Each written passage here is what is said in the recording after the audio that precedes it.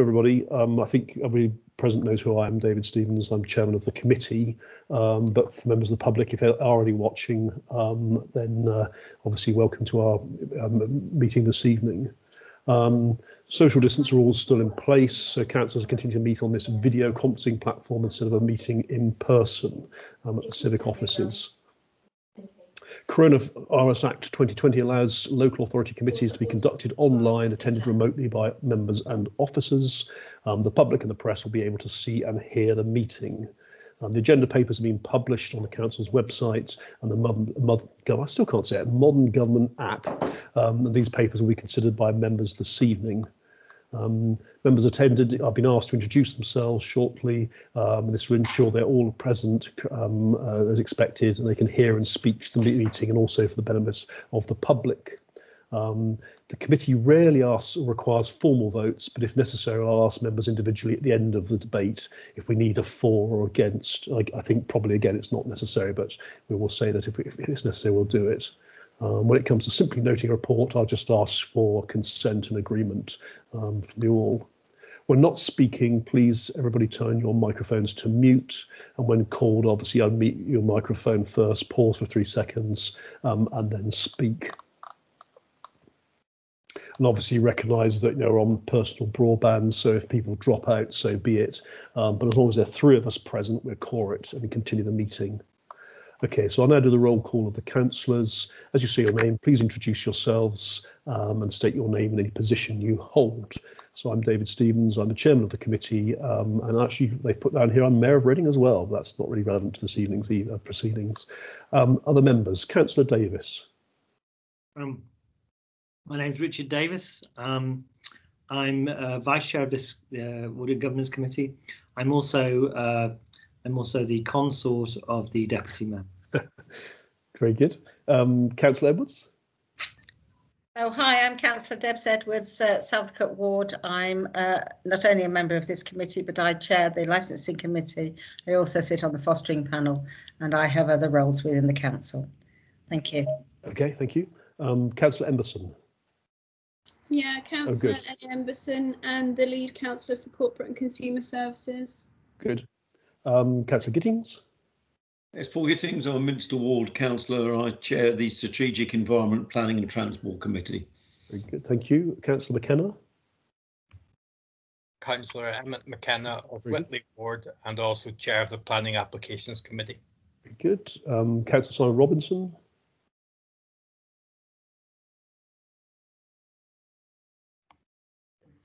Good evening, Chair. Councillor Simon Robinson, representing Peppard Ward. Excellent. And finally, Councillor Josh Williams.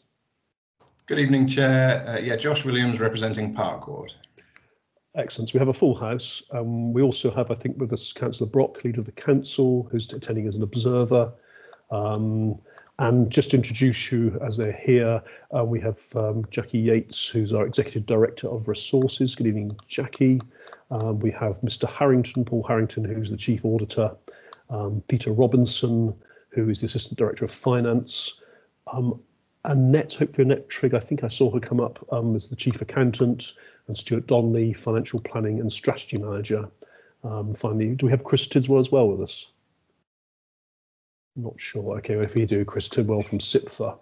And also we have Mike Graham, who's Assistant Director for Legal and Democratic Services, as well as the Monitoring Officer. And then I think lastly, no, not quite, Michael Popham's Democratic Service Manager, who'll be taking the minutes this evening.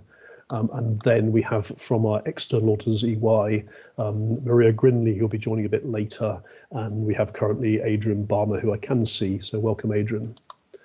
Okay, so we move to the first item on the business and agenda, and I'll take it steadily. Hopefully everybody else can do as I'm doing, sort of juggling between screens. But if we're going too fast, just ask me to pause and we can stop for a moment for people. So the first one is declarations of interest. Does anybody have a declaration they wish to do, or an item they wish to declare? So we'll take that as none. 2 is item, so the minutes of the last meeting. So our last meeting was, 1 second, on the 12th of October. And I was looking through those, and again, somebody else jump in if you want to comment on these. But obviously, again, they're quite lengthy. But there were a couple of items I noticed that were asking to bring reports back to this meeting. So one was the control risks identified in relation to payroll, mosaic, and so on. We said it was a report be submitted to the next meeting, i.e. tonight. So I think we need to pick that up. And the second point, and I think this might be a part 2 item, we asked that a report be submitted at this meeting on the financial implications of COVID-19 on Reading buses. And again, I think we're going to have to pick that up probably at the end of the meeting in part 2. Peter, can you just confirm that? Peter Robinson.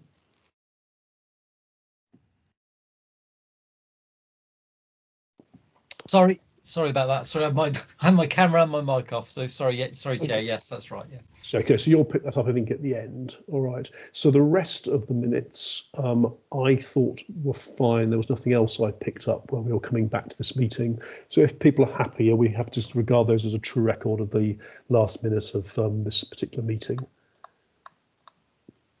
All those in favour? Agreed. Agreed. Thank you. Agreed. Okay, so item 3 is questions. We have none received, and therefore we go to item 4, which is the internal audit quarterly progress report, and that's going to be introduced to us by Mr. Harrington. Thank you, Chair. Hope everyone can hear me. I've been having a few IT problems today. Hopefully I'll stay I can see and hear you. Good stuff. Right, okay, so this is my standard quarterly update report, which I provide to this committee every quarter. So this particular report summarises those audits completed in quarter 3 and progress the investigations team have also made in that quarter. So I'm going to work on the assumption that everyone's read the report, and I'm just going to talk through the limited assurance review. So we finalised 5 audits during this period, 3 of which were assigned a limited assurance opinion. First one, purchase cards, which is on Appendix 1. So the main report is Appendix 1 in this pack, and it's page 16 of your bundle. So purchase cards. So we found here a lack of adherence to policies and procedures. We found that controls hadn't been followed in all instances. For examples, cards, we found evidence of cards being shared. We found on 2 occasions, 2 instances, purchase cards had not been returned when the card holder had left, and they were continuing to be used by the service. And whilst these transactions were genuine and authorised, these are basic controls which protect not only the council but card holders against misuse and fraud. So testing identified expenditure through a purchase card, which should have been made via a purchase order or through payroll, such as travel and assistance. And we find the whole process very, very cumbersome, very, very resource intensive. And for that reason, we made 15 recommendations. And I know none were considered as priority 1, given the volume of recommendations made. It was given an overall limited assurance opinion. Second limited assurance reviews on. So to just put a pause on that one, so I suspect you might want to have a word about that. It does seem concerning that it obviously has the high potential for fraud or misuse. And we're saying that the controls really aren't working as effectively. It's one of those ones that comes back to bite us, and people say, why on earth, was it not properly controlled? So what do the managers in the area say about it? You say they're difficult to manage and impose the controls. That doesn't seem to me like a sufficiently sort of good answer. No, so the response to the 15 recommendations was very, very comprehensive, and we're very pleased with the response.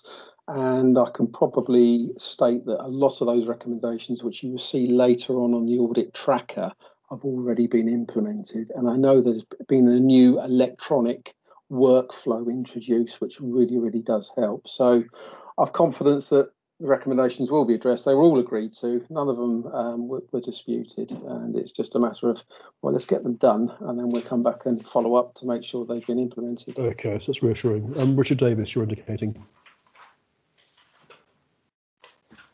Yeah, thank you, Chair. Yeah, I mean, it's good to hear that reassuring words at the end there from Paul Harrington. Can I just ask, were these really to do with the fact that the cards was a kind of easier way to spend certain amounts of money rather than going through sort of more, you might call more rigorous processes and more sort of onerous kind of processes in the council, and it was kind of just became a sort of, you know, quicker way to get what the council needed to get done, sort of subverting the purchase order kind of process. Really. Is that more the characterising it? Yeah. In short, yes. You know, obviously the whole purpose of purchase cards is for small value transactions. You know, it's less than £50, and in the majority of cases that's what they're used for. But there was some evidence that we believe that they were being used to circumnavigate the official process, which is a purchase order or through payroll expenses. Yeah. Yeah. So does that? Sorry. Can I just? No, Carol. Yeah. Does that mean that does that imply any sort of weakness in the proper process? Is the proper process then too difficult to? Do you know what I mean? Have we made that too hard so people are trying to find ways around it? Yeah. Yeah, I think the proper process, as it was very, very cumbersome. It was it was effectively a paper-based process, which was replicated on email. It was a very, very cumbersome process.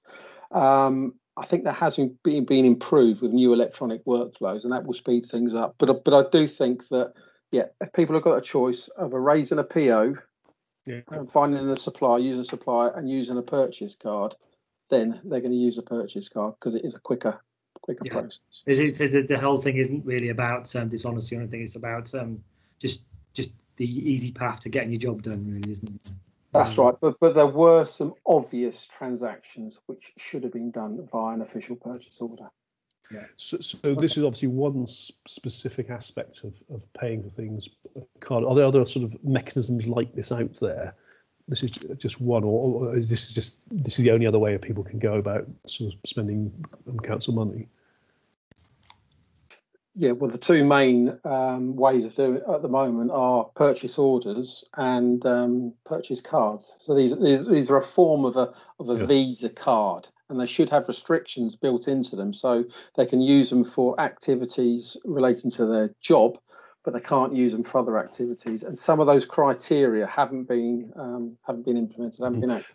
But what you've ordered is the entirety of purchase cards. They're not other sort of similar schemes or arrangements out there that, gosh, well, if this is happening here and people are trying to circumvent the main purchase order system, are there other ways they could do it? And we would then uncover those, or is this it? This is the only one that they could try and use. This is the main one. Okay.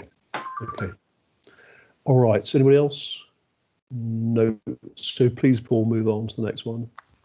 Okay, thank you, Chair. So the next one is record management and document retention, which is on page 17.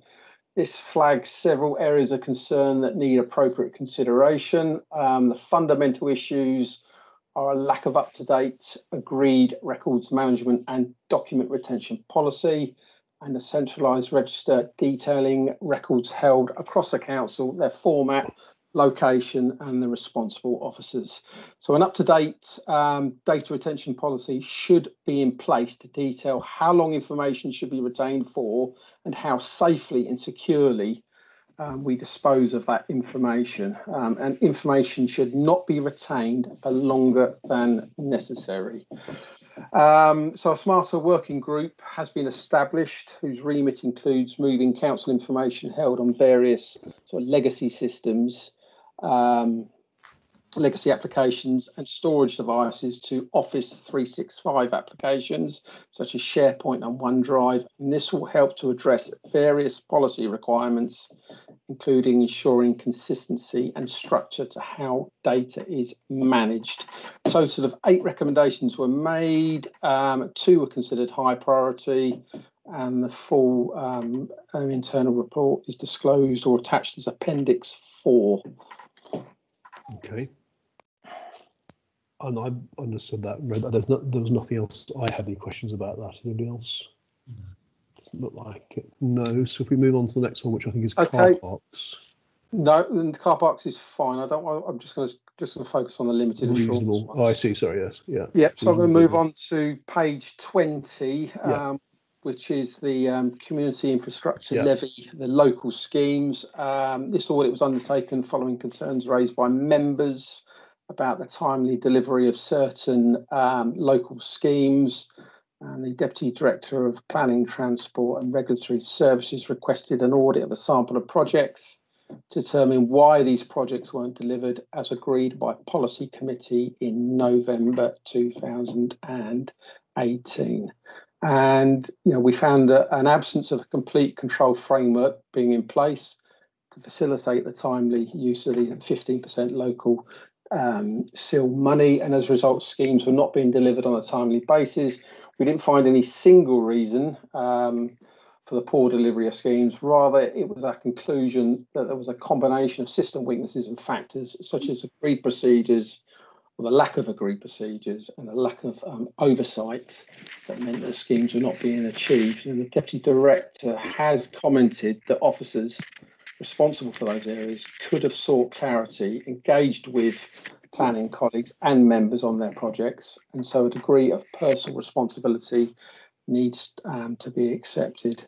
So in response to the concerns raised, they've taken a number of steps to address these weaknesses, and these, in conjunction with the recommendations we've made in our report, should help to tighten up controls and to improve the delivery of these local schemes in future. In total, 7 recommendations were made, of which 1 was considered high priority, and the report is attached as Appendix 3 to this pack. Okay.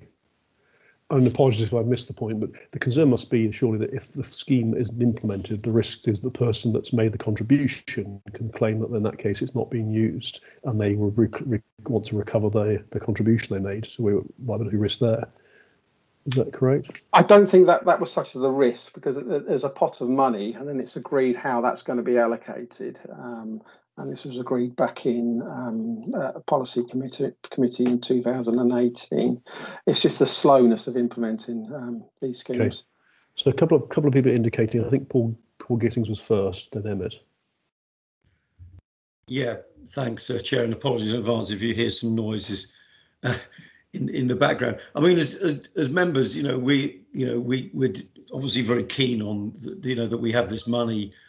So I've potentially been planning gain to make improvements in our wards, and I think we sort of welcome obviously that we, as part of the process, which is being developed in fairness because it's a new scheme, that we get we get a chance to do this in a structured way, but also meets the requirement of SIL. But I'm just wondering if obviously the COVID situation now dating back to March, if that could be a reason also for the delay in the implementation of schemes, because clearly that must have been a factor in this.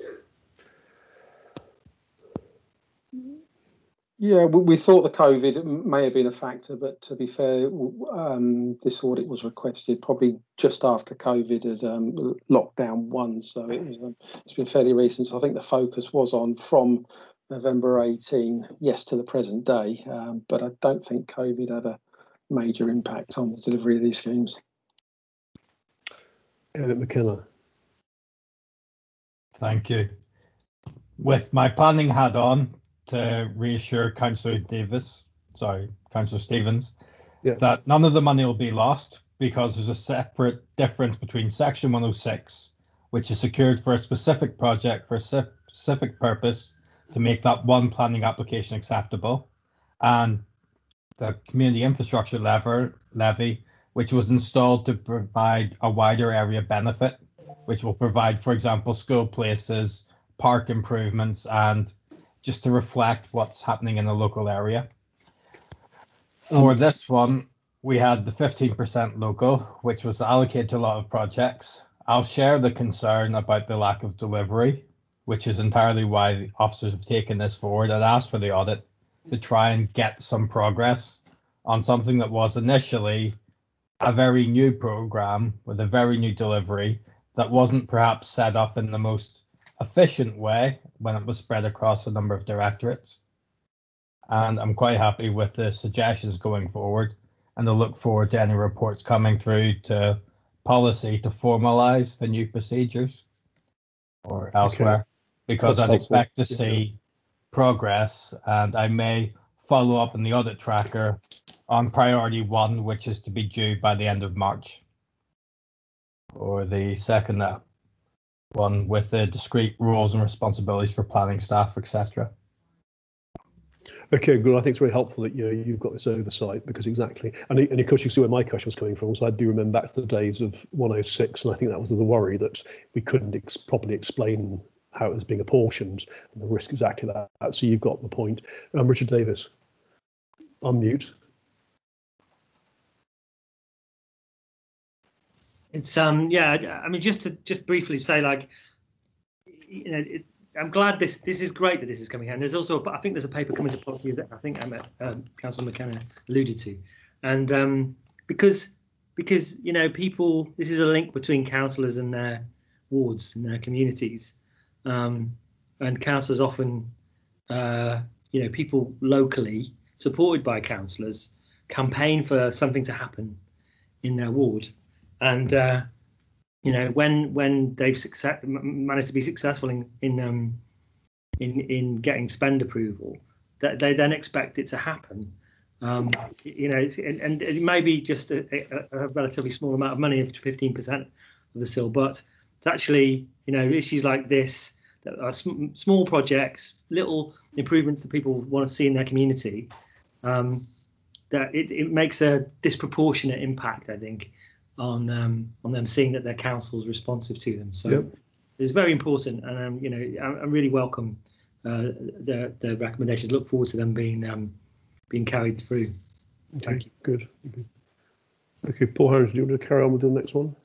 Yeah, sure. So the audit reviews of both licensing and car parks were given a positive assurance opinion, so I've got nothing to really highlight to the committee in those areas, that they're all good. Page 22, 23 is a table showing the audit plan for the year and where we're currently at. So it's positive. We're on course to complete the majority of the plan, which is really good given the year we've had. Well, exactly. I was going to comment on this, and you got there first. Was how have you been impacted? Remarkably, very little. I'm really proud of the team, not only in the delivery of this plan, but we've got a separate plan for Brighter Futures, and we're pretty much on track to complete that or thereabouts. So I am really pleased and proud of my officers who contribute to this. But as you can see from the table, there's still too many ambers. That's the limited assurance reviews, and these all feed into my overall annual assurance opinion, which I will present to this committee in July of this year. The key areas we need to complete in order to inform my opinion are the financial systems. So it's accounts payable, accounts receivable, reconciliations, general ledger, and they're all in progress now. We've delayed because of the finance transformation, but they're all in progress now. I'm hoping that I can report some good progress in those areas. And then the remainder of the report, section 3, it just summarises the work of the investigations team. Okay, thank you. And I think that comment about the sort of the limited assurance is extremely important, and the major systems. And perhaps could we ask, I think particularly Peter and possibly Jackie, to pick this up. I think it will come in under item 11, which is the implementation of the financial improvement programme, because it's no help obviously if Paul Harrington and his team are regularly picking up on these items through their audits. Hopefully they're coming through to the improvement plan. But if they don't, then obviously we get this awful sort of lack of assurance come the year end of the major systems, and then that obviously has an impact on external audit as well. So I think we must pick up that when we get to item 11. Okay, so is that the end of the quarterly progress report? Yes, it is, yes. I can't see anybody else indicating. No. Okay. Well, I think the important thing for us to say is, well done for keeping on track. Because I mean, it must be so difficult to perform your role. I mean, we're all finding it hard working as we are, but to do that sort of internal audit role is remarkable that you're achieving it, and obviously say coming up with still these recommendations, which is vital for this committee, I think. So thank you for your work. Yeah. Thank you. Thank you. Okay, so the next one up is the annual Treasury Management Review 1920. And I've got down here Peter Robinson and Stuart Donnelly going to introduce this. So I'm going to introduce this paper, Chair. Actually, I've got two papers that are very similar, items 5 and item 6. So the first one is the Annual Treasury Management Review for 1920. This is a comparison. This is an outturn report based on what was approved at Council in February 2019. The second report is compared where we are at the moment, compared with the position in February 20. They're quite similar reports. I won't go through in detail. The reports sort of show how we've done in terms of overall spending compared with budget, what we've done with borrowing, how we've done with our investments, and in terms of our strategy to what we call internally borrow, to use our reserves and cash flow to rather than borrow externally, and that makes quite significant savings in interest costs. So if you've got any questions on this report, and then I'll move on to the next one. You might just explain that internally borrow. So how we've got significant reserves. So what it means is that we it's sort of a phrase we use. So in essence, it's treasury management is like having years ago people had a one account. Yeah, you'd have one account and put everything together. So the council might spend money on capital, and it's allowed to borrow to fund capital. It's not allowed to borrow to fund revenue. Yeah. But it holds cash reserves, so its balance sheet has got cash reserves on it. Okay, and then also money will come through in the early part of the year, and particularly this year, we've had lots of government grants come in that we distribute to businesses and individuals that we hold on to. So rather than borrow and spend on borrowing costs, we use that money we've got in the bank. Okay. Yeah, to keep borrowing them. So what is the term is used internally borrow. Right. Cash flow management reasons. Yeah, so it's cash flow deferred expenditure. Yeah. Okay, I see. Emmett McKenna. So just so it's not lost, I'd like to draw people's attention to table 6 on page 79, which shows that we've deleveraged a lot of the short-term borrowing that we were doing previously, which will help ensure the long-term financial stability with the world in the current position, with coronavirus, with Brexit and so forth, which I'd like to welcome and thank officers for doing, while we've locked in historically extremely low rates. Yeah, they're very low. Yeah. Thank you. Okay, noted. Anybody else? No. So Peter, you want to go on to your second report? As I intimated at the start, very similar report, but this is just the mid-year position. So it just says how we're doing. Of course, in terms of we haven't taken any borrowing out at all because our expenditure on capital is being curtailed quite significantly. And actually, in terms of what we probably would do at the moment, temporary borrowing rates are very cheap. So if there were fluctuations, we'd use temporary borrowing. So very similar report, really. Okay. Again, I'm sort of scrolling through it just for you to go. Nobody else indicating. So I think we just note those reports, don't we? And thank you for them. So that's items 5 and 6.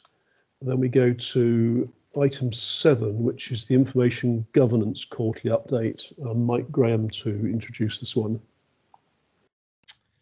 Yes, thank you, Chairman. This is the first such report to the Audit and Governance Committee and was requested at the last meeting. So the information provided this evening is to share details of the current initiatives as regards information governance. Sorry, just briefly, everybody else, if you just with us, that's page 101 we're up to now. Sorry, carry on.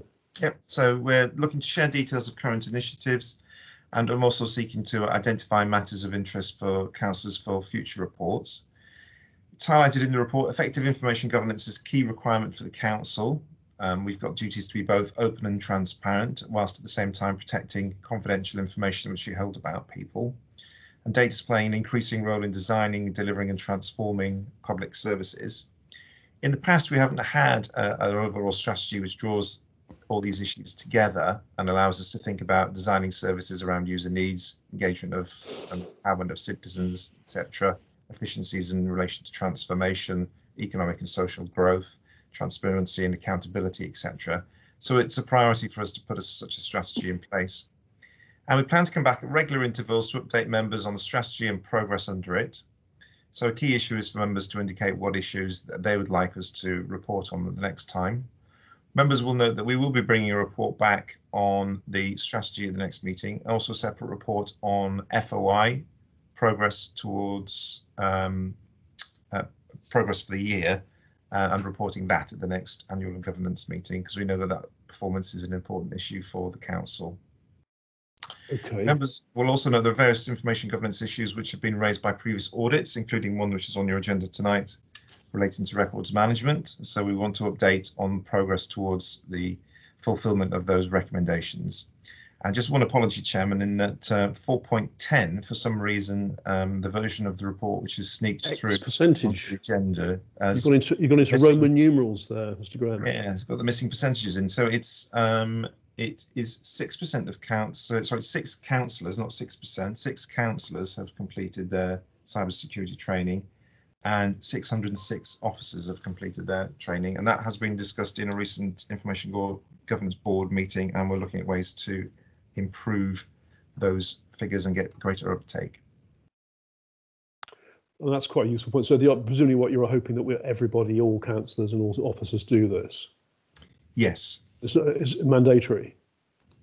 It is, and we're looking at ways in which we can record that performance for officers, certainly in appraisals.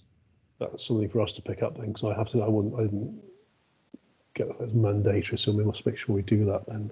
I guess my instant comment was exactly that, as you mentioned, referring back to internal audit reports. It would be useful to collate the internal audit reports around this area so that we're reporting on it in terms of what activities happening, but also then obviously monitoring the effectiveness of it through internal audit reports. So we can somehow cluster them together so we can sort of see, yes, this is what we think we're doing, and it's supported by internal audit, as we heard earlier. I think that would be helpful.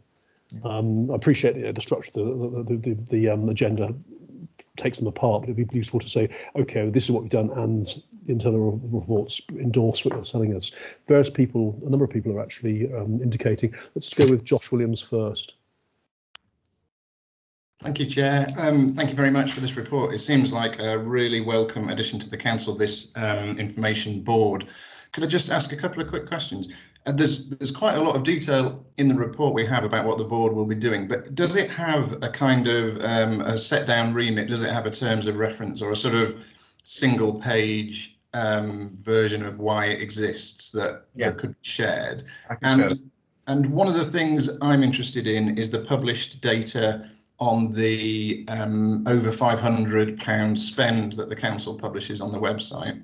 And I wondered, would that be part of the remit, and will that be looked at in the near future? Yes, that's part and parcel of the, if you look at the audit recommendations on data transparency, again, another unfortunately limited assurance one, and we have already got actions kicked off with the data intelligence team, and they are looking at how we can bring information through automatically from systems to make sure it's published on the council's website. So that's already in hand, but again, we can report back on that at the next meeting. Perfect, thank you. And sorry, was there a sort of single page terms of reference or similar? Yes, I will bring it back for you. Yes, and share it. Sorry, thank you very much. Richard Davis. Well, just to say that this seems like a really good response to, is it kind of modern thing, isn't it? Information governance. In the last few years, it's been something that people are more and more are getting concerned with, and it's kind of whereas we might have a few years ago we might have talked about data protection and this kind of thing. It's like more of an overarching discipline, I guess. information governance there. It's great to see the council responding to that, because as we've discussed here in the past, you know, the public want us to be open. They want us not only to be open, and you know, the name of the game. This committee is always all about openness and being happy to scrutinise our own innards, if you like, our own workings, and expose those to scrutiny.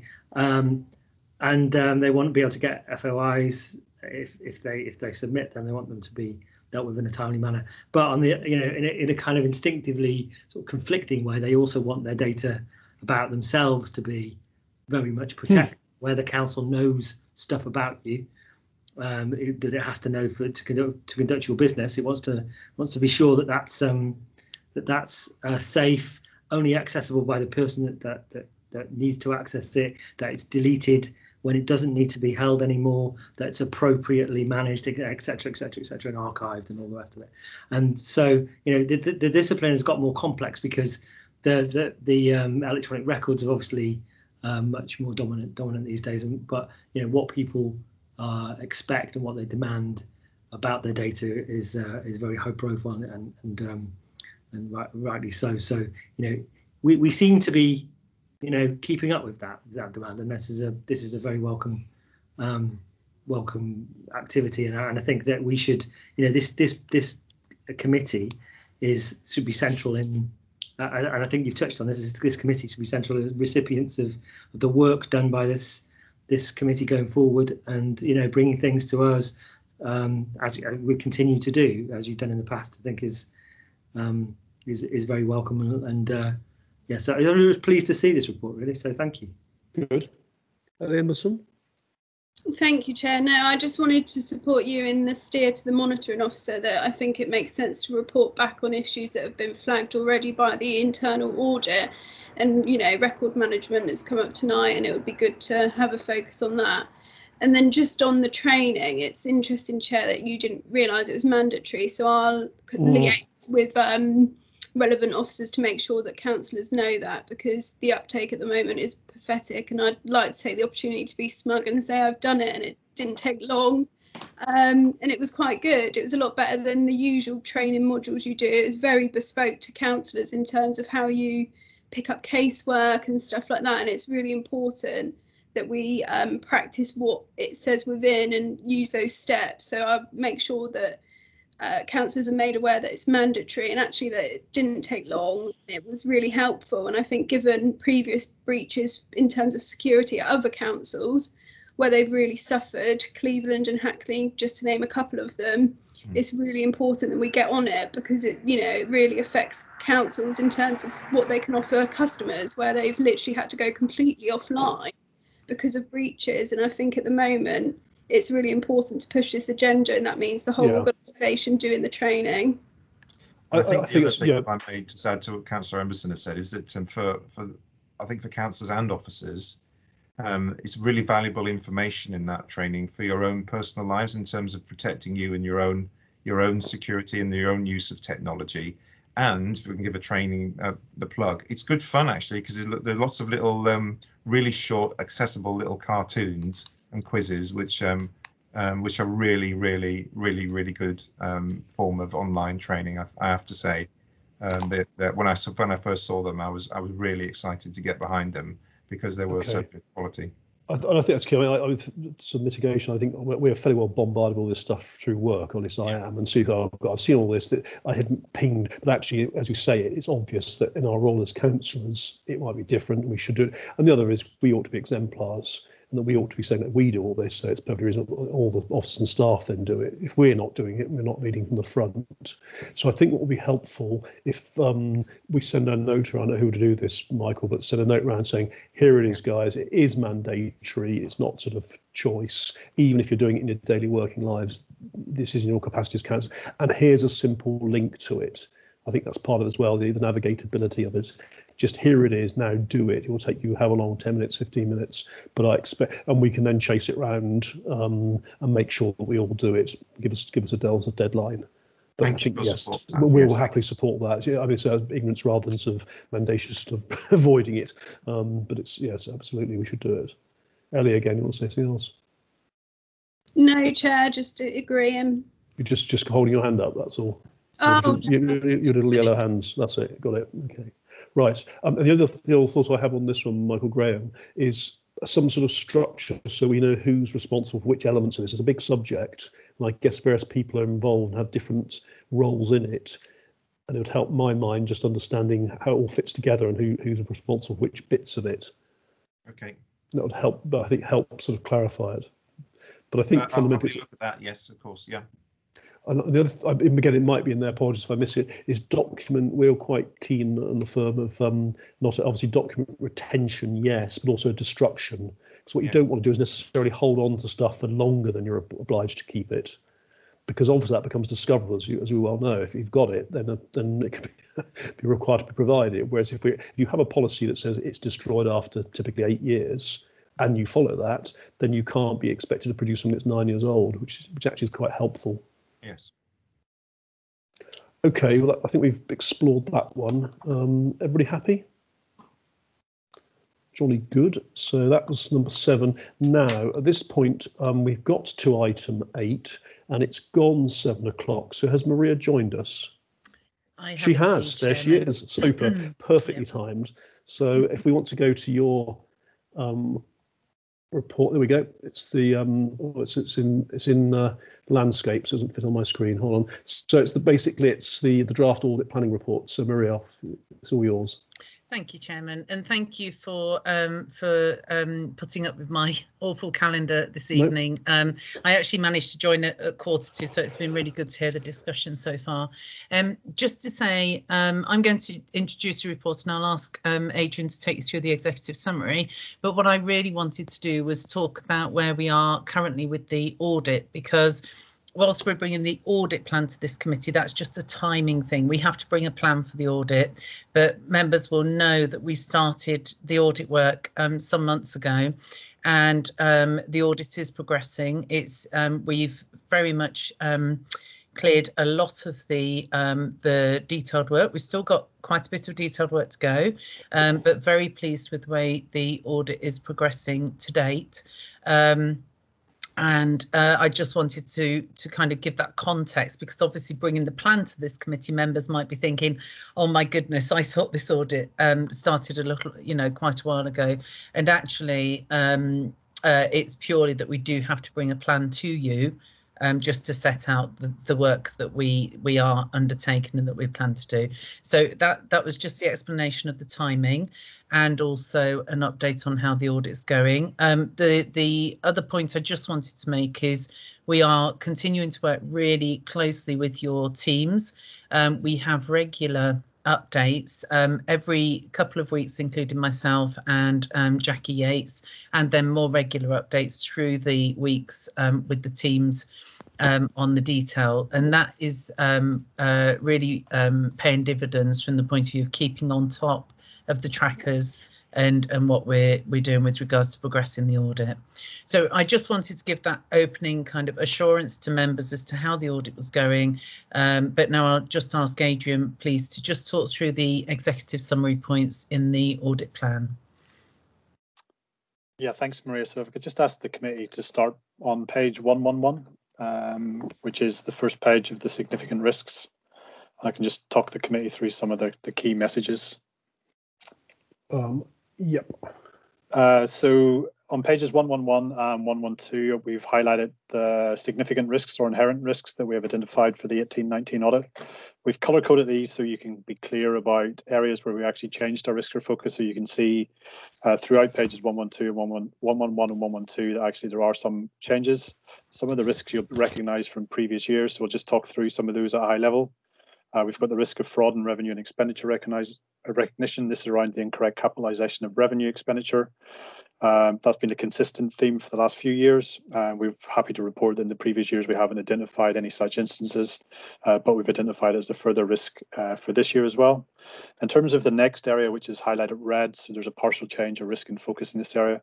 So this is around the qualified accounts from the 17-18 audited financial statements. So we'd identified a number of areas there where we actually had areas of qualification. and we'll do significant work around those areas to try and reduce the qualifications moving into 1819. So specifically, they were around areas around some aspects of income and expenditure and aspects around the pension scheme. In terms of the pension scheme, I think the committee will probably remember actually that one of the issues we had in the prior year was around the lack of availability of cooperation from the previous auditor. I'm happy to report that we've actually been in contact with the new auditor for the Berkshire Pension Fund. And just this week, actually, we've received the assurances for the 1819 audit. So there won't be any similar issues this year. We're just working through that letter and some of the implications of that. And we've also will be receiving in the next month or so some of the 1920 assurances as well. So actually, in terms of the next couple of years, we're kind of moving on through that quite nicely, and the level of cooperation, and that's been good. In terms of other areas, just moving on to page 112 on the other page. So we've got some inherent risks around valuations of property, plant and equipment and the PFI. Essentially, within those balances are areas where some of the biggest balances on the balance sheet come through. There's highly subjective assumptions, and actually we do quite a lot of work in those just to make sure that everything is materially correct. We're happy to report that we haven't identified significant material issues in previous years, and we'd hope that that would be the case this year. In terms of IFRS 9 and IFRS 15, we've identified as a new area of audit focus. So this was new as part of the 1819 STIPFA code. So the IFRS financial statements and financial policies changed in respect to financial instruments, which is the IFRS 9 element, and IFRS 15 revenue from contracts.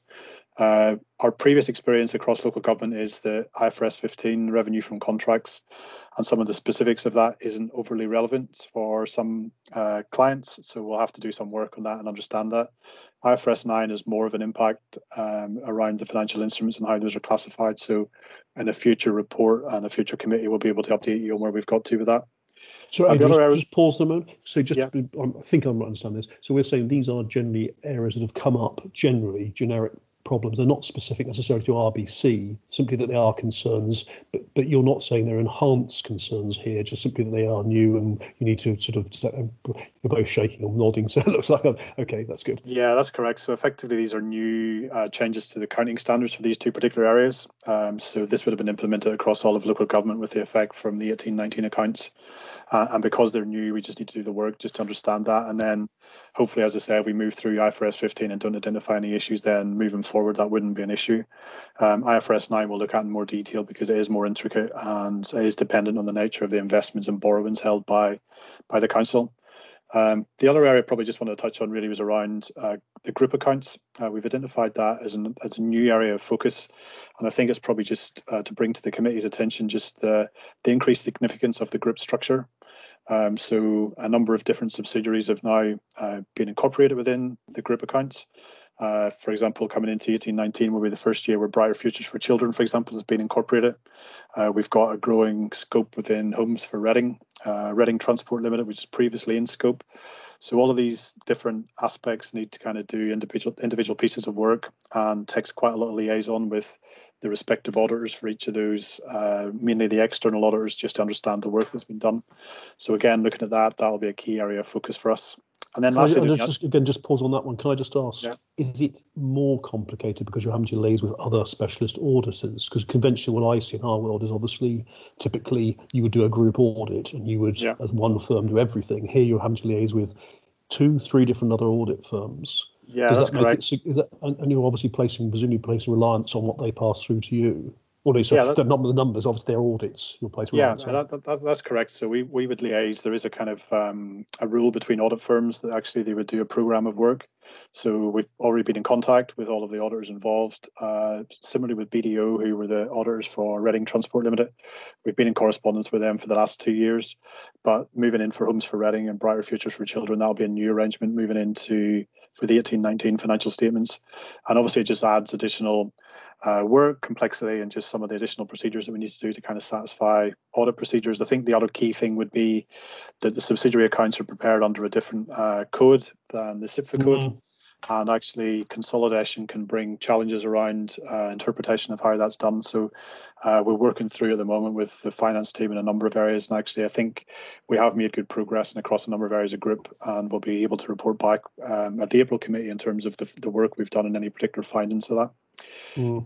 And then probably the last area I just want to touch on the bottom of the page was around the going concern disclosure. So you can appreciate that moving through the last financial year with COVID, we had lots of concerns, not necessarily with the council itself, but just around the wider public sector and some of the subsidiaries. And actually, we need to do extensive procedures around going concern to kind of satisfy ourselves that the going concern assumption was still applicable and still relevant.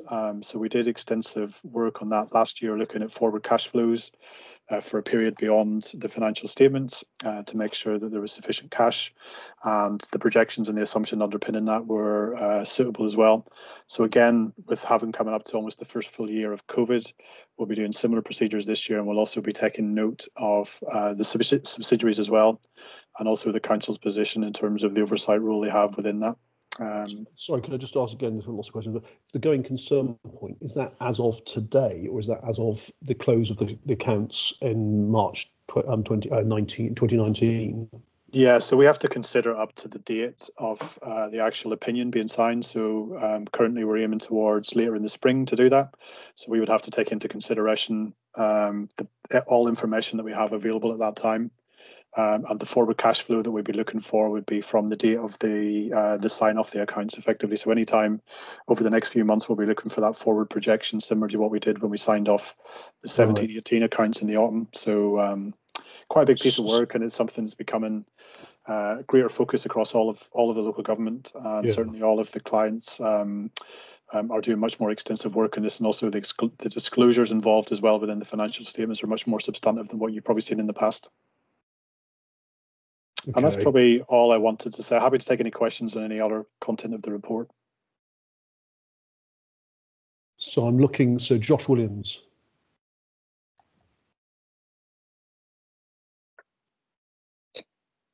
Josh is on mute. Mute. I'm still on. Can you hear me now? Yeah. Thank you. Actually, I was going to ask the very same question you did on the going concern, because I wasn't quite clear why it was in the 18-19 plan, but I am now. Thank you very much for that. Can I just briefly look at the note that you've got next to IFRS 9 and 15, which says that when you started looking at this, the local authority had not conducted any preliminary work on either of those standards. Is this a space in which we as a local authority are behind and we should have done that preliminary work? Or is it just that that those standards only came in 18-19 anyway, and therefore this is the time to do that preliminary work now whilst you're auditing? Because I couldn't quite make out from the statement whether there was an element lacking there or simply it's a timeline thing. So this is the first year that the financial statements need to be prepared under that particular standard. I think probably the awareness of IFRS 9 and IFRS 15, certainly IFRS 15 in terms of the revenue from contracts hasn't been considered to be overly significant. I think the IFRS 9, the financial instruments aspect, is something that we will work through with the council in terms of what disclosures and the kind of implications of that. It's certainly done on a very individual basis by the nature of the financial instruments you hold. But certainly, I think it was just given the timings moving out of the 17-18 accounts into the 18-19 accounts, because effectively we started the audit almost 1 week after we'd finished the previous one. So in terms of the planning arrangements, which we normally would do, that wasn't really there because actually your accounts had been prepared and we were able to move into that. But certainly for other clients, when we did the 18-19 accounts at the kind of timing, we did have planning memos, but I think it's just purely circumstance of the timing when we finished 17-18 and also the desire to start the 18-19 audit kind of subsequent to that. Thank you very much. That makes sense. Just to rehearse a point, which I just, for my benefit, but obviously everybody else chip in if they wish. So we could have a situation where we have an unqualified report for year ended 18-19, but obviously historically there's quite a long gap between there and now. The going concern report or statement is obviously as of, you say, spring of this year, which also presumably has to include things like the subsidiary companies as to what state they're in. So I could well see with potentially we could have an unqualified audit report for the year ended 19, but concerns obviously about going concern up to current date, which is the obviously extended interval between. Is that right?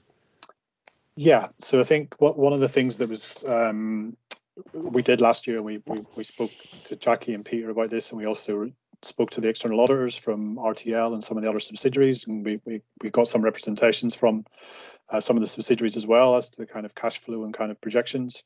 So that is much more of an area of focus for us now, and actually in terms of the risk profile, not necessarily just because of Reading Borough Council and the group, but across the wider public sector. A lot of councils have wider group structures and subsidiaries, and obviously the change in circumstances in a number of those has actually brought additional risk. So that is an increased area of focus. It could mean actually that we modify the audit opinion and we actually have a specific focus there on going concerns. So you could have a qualified audit opinion, but we'd actually have a paragraph within the audit opinion which would draw the reader's attention to the fact that we did flag, or we could flag, potential concerns about going concern. Yes, because it strikes me that obviously, because we approach it, we're in arrears with these audits. In a sense, it's historic. What you tell us about year ended 19 is gone, finished, happened. But actually, it wouldn't be terribly helpful to mix that with the sort of current going concern. So in a sense, we want to get sort of those out of the way, and obviously 1920 ditto. Yeah. And then the going concern becomes a real live issue as we move into 20 and 21. Yeah, and I think the other consideration for earlier accounts is obviously the post-balance sheet events, because actually when you think about it, the accounts that we're signing off are actually the accounts as at the 31st of March 2019. But obviously your post-balance sheet events account, the post consideration is up to the points the accounts are approved or authorised for issue. So a lot's happened between 31st of March 19, and obviously that's what we considered last year within the 17-18 accounts. Yes. We had some extensive disclosures around post-balance sheet events to kind of reflect the fact that COVID had obviously had a significant impact on the financial and operational planning of the council. Yes, so in my mind, the two are fairly distinct, and say what is historic based on what was happening almost 2 years ago now, and then what's happening currently, and we need to sort of be clear. So, yeah, okay, got that. Nobody else is indicating. Is that right? Who else wants to contribute? No. Okay, so I think at that point we say thank you very much to both of you. Are you sticking around for, is it the very next item about talking about the Redmond review, which I think would be quite interesting to have your input on that if you're both staying. If you're not, so be it, but if you are, it'd be interesting to hear your views. I may have to go, but I think, fair enough. Adrian, you might be able to stay. Okay. Yeah, I'll try and stay on as long as I can, but I'm going to. No, understood. You obviously you're doing the tour. Very good. Okay, well, thank you both for that. Very appreciated. And I say, I think it is this item, isn't it now? Next one, it's Redmond review. And Paul Harrington, I think you're going to introduce it. I think we actually, this was our request, I think a number of us, I think I listened to Sir Philip sort of give his review or summary of it. And I think a number of us were quite interested to hear about it and the impact it would have. So if you can introduce that for us, I'd be grateful. Yeah, so yes, you're right. At the last committee meeting, we agreed that we would report back to this committee meeting on the findings of the Sir Tony Redmond's review. But since then, the government have issued their response to the recommendations on the 17th of December. So the report covers Sir Tony Redmond's findings, his recommendations. There were 23 recommendations flowing from the Redmond review.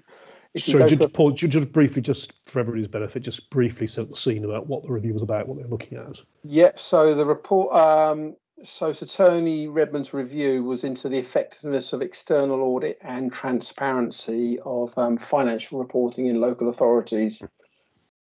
And it also examined the effectiveness of local audit and its ability to demonstrate accountability for audit performance to the public, and whether it also looked at the local annual accounts and whether these enable the public to understand the financial information of the authority, and that so they can get assurances that finances are sound. So if you go to page 162 of my report, which is Appendix A, I've listed the recommendations in a sort of table format along with the government's response, just for your ease in terms of reading. It should be noted that the council is not considered a smaller authority for audit and accounts purposes.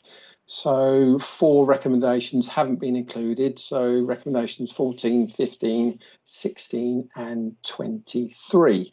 So the Redmond review falls into 3 main topics, which are local audit arrangements, governance arrangements and financial reporting. So just to give you some of the headlines, the report concluded that the local audit market is very fragile, and that the current fee structure does not enable auditors to fulfil their role in an entirely satisfactory way. It said that 40% of audits failed to meet the required deadline for reporting 18/19. There were some observations of external auditors potentially lacking skills and experience, as local government is an extremely complex environment. There were capacity concerns of external audit firms. The report recommended that there be an increase in audit fees, and that the 30th of September deadline for audit completion be reinstated rather than the 31st of July. So these recommendations have been agreed by the government. Additional 15 million will be allocated to local authorities, but we don't know the detail yet as in terms of what Reading will receive. Sorry, is that literally for spend on audits? Yes, that's across the board. That's not just, but we don't know what our allocation is as of today. One of the underlying features of the existing framework is the absence of a body to coordinate all stages of the audit process. And Sir Tony Redmond constantly made recommendations for a new regulatory body, but this was not dismissed by the government, but they haven't been persuaded that a new arm's length body is required, and they're going to explore new options, and they will come forward in the spring of this year. In terms of governance, it was recommended and agreed that the annual report be submitted to full council. Well, this is the external auditor's annual report, be submitted to full council by the external auditor. Consideration be given to the appointment of at least one independent member suitably qualified to the audit committee. Recommendations are made about formalising the facility for the chief exec, monitoring officer and financial officer to meet with key audit partners at least annually. Again, those recommendations are agreed. In terms of financial reporting, the report concluded that the current statutory accounts prepared by local authorities are impenetrable to the public, and it recommended a simplified statement of service, information and costs is prepared by each local authority. This will be a standard statement, I understand 1 to 3 pages long, and SIPFA are working to produce this, but I think the aim is to produce this from the 2021-22 financial year.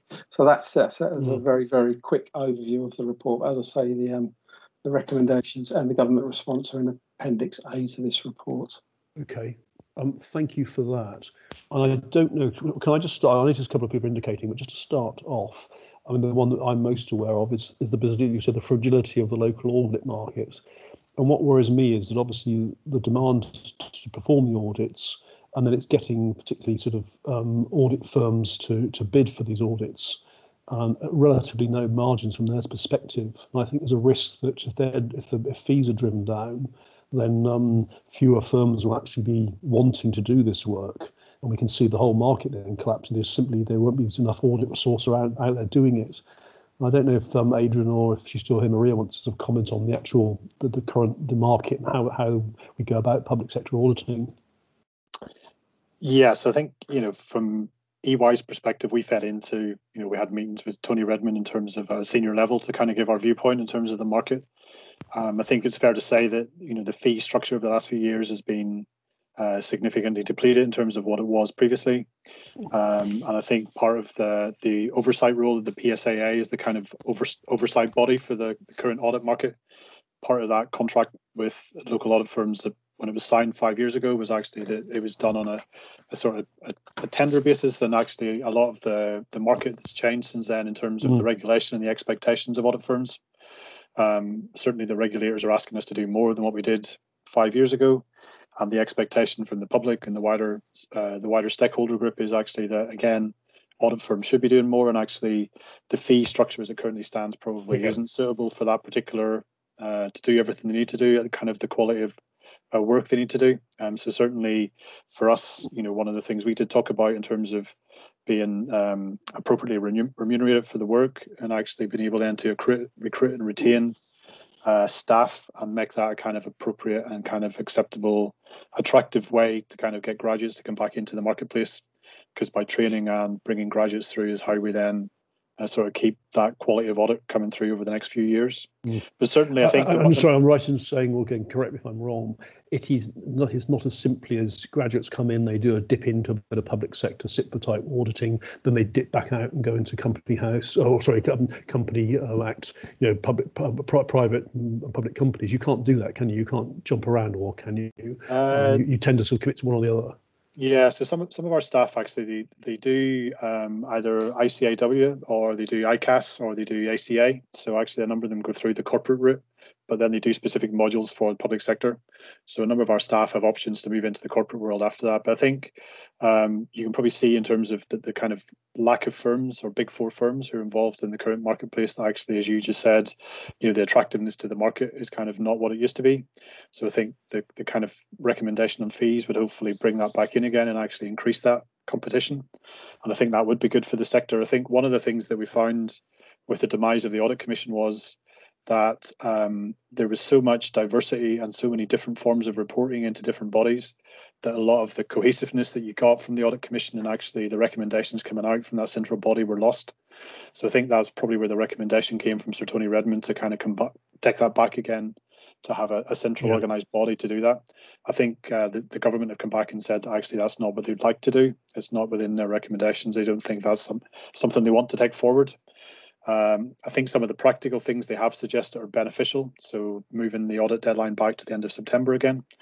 I think that gives audit firms and clients, the benefit of actually working through complex areas, because the end of July deadline, which was the new statutory deadline to do the accounts in 2 months, didn't really help anyone. And there wasn't any kind of reason why it was done from a parliamentary point of view either. So actually that's something that the audit firms were kind of pushing for, and actually that's a recommendation we accept. So I think, there's lots of things in there. Paul's talked about the 15 million that's been put forward to be distributed amongst clients, and that's kind of from an audit fees perspective, and also to help clients with the financial statement close down process, which is cumbersome and actually takes a long time. And I think one of the things they have talked about is trying to make the accounts more user friendly, because I think it's probably fair to say that for the average man in the street to look at the accounts actually, is quite complex, and actually it doesn't tell sometimes a lot of the kind of key messages which the council are reporting during the year. So I think a number of recommendations we welcome, and I think we haven't kind of an agreed position yet, but certainly we'll work through anything that we can do in terms of trying to make it a smoother process and something that's more beneficial to clients and kind of wider stakeholders as well. Yeah. Okay, so pause there. So a number of people are indicating. Jason Brock, I think you were the first to say you want to say and contribute.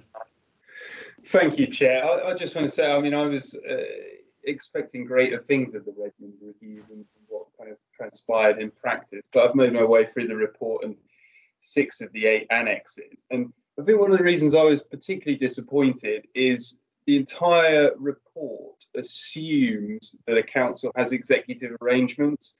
It even says within the report itself, paragraph 5.2.3, as in the actual report, not the report before us in the papers tonight, overview and scrutiny committees are required by statute. Well, that's not true if you're a committee-based system. And it pays no attention to this. Now, I accept that the vast majority of councils have executive arrangements, but clearly they don't. Not every council does, because we don't. In fact, we're not required to have an audit committee at all. Entirely right that we do.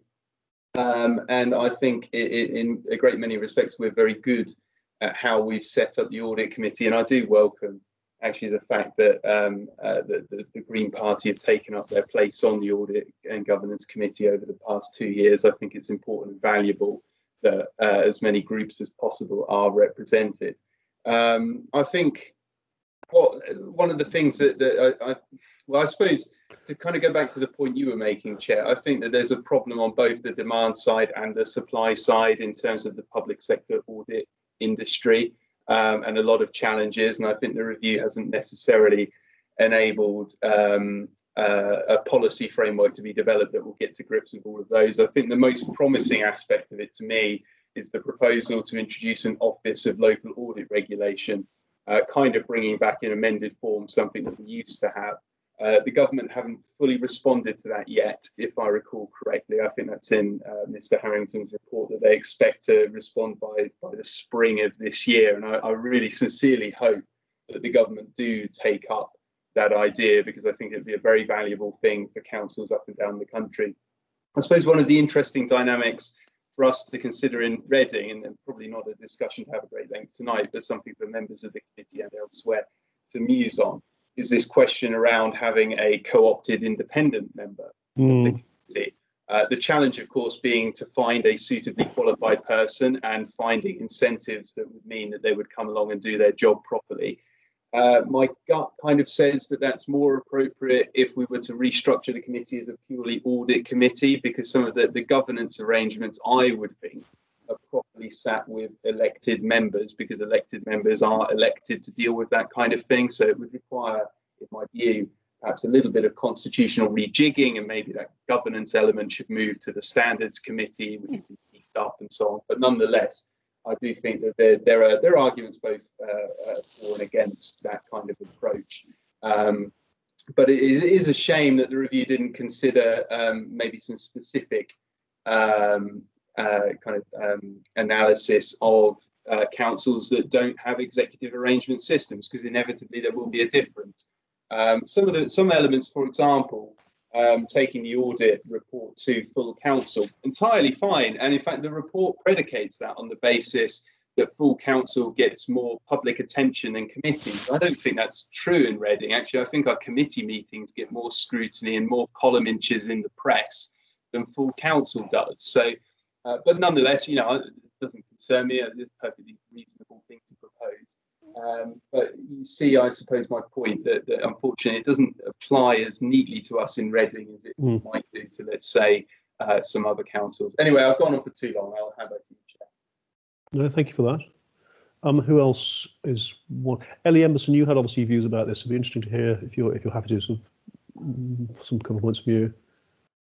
Yeah, I suppose I don't have much to add. I think I support what's already been said, and I think Reading is unique with our kind of hybrid system. Obviously, it's a committee system, but we do have lead members, and indeed, I think we've spoken before about the fact that all these reports are in my name, but I sit on the committee, and, the purpose of the committee in terms of how we look at we're set up. So I think it's an interesting kind of discussion that we should have and see what the government do in terms of how they implement it alongside SIPFA, and whether it becomes kind of you're told to have an independent member, or whether that's something we might want to look at sooner. And indeed, we have a weird thing whereby you are the chair.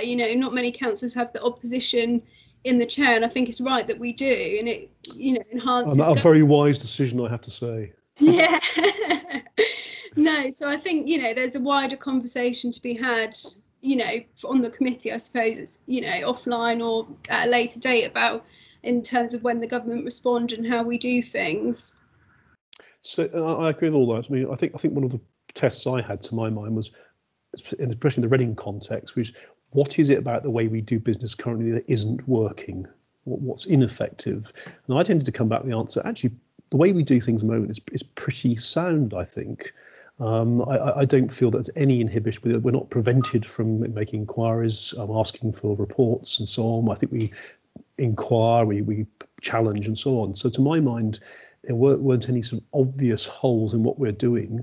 I do have real worries, because I'm, as I say, more familiar with it, about the provision of the service from the audit firms.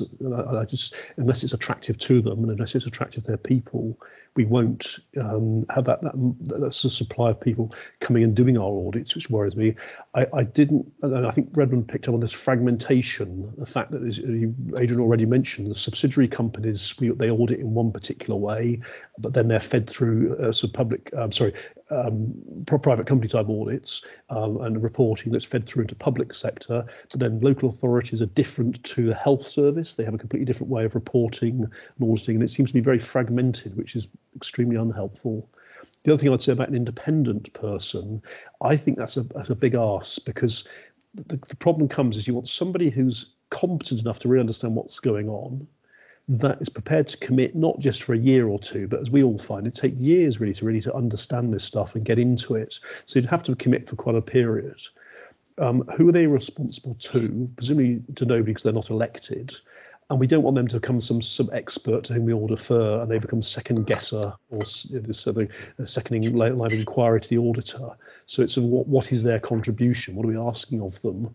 And who is that person? Because not that many people want to sit through 2 or 3 hours as we're doing and listening to this stuff on their Wednesday or Thursday nights. So I think it's a big ask of somebody.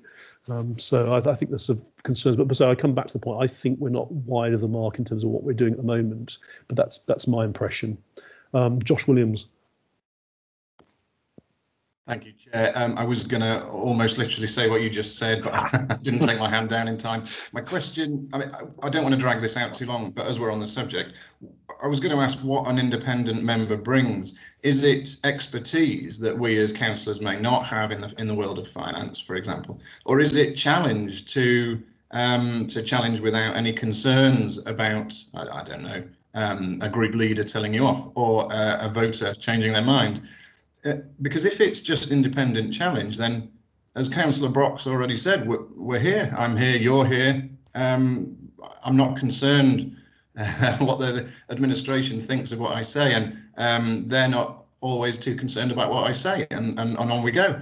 Yeah. But if it's expertise, then maybe it would be simpler to train us in a more in-depth way on audit and on finance.